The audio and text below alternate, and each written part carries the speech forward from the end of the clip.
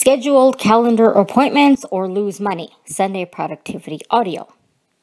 Sometimes in business we learn a lesson.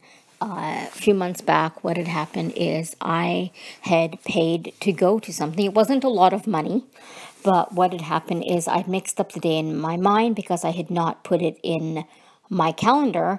And then when I got the reminder, it was too late for me to leave as I wouldn't have made it to the appointment in time, and I got like a reminder about 20 minutes before from my email.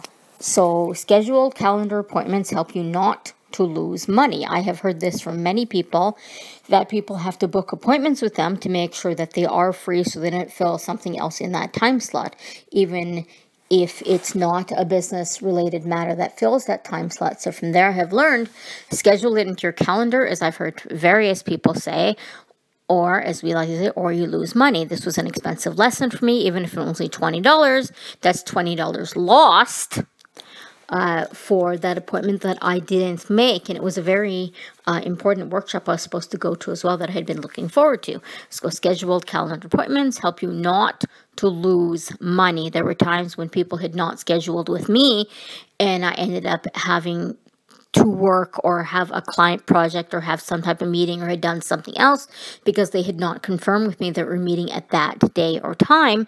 Then they had contacted me later to say, hey, we thought we were meeting at this time, but they had not let me know. They had said, you know, it'll be booked, like we'll talk again in 2 weeks, but they had not said when. So make sure you set a day and a time for your appointment. Send them a calendar link or have them put it in their calendar. Google Calendar to Google Calendar will schedule it automatically, or send them your external calendar link so they can pick a day and time, or let them know what days and times you have available and then send the link so they can book it.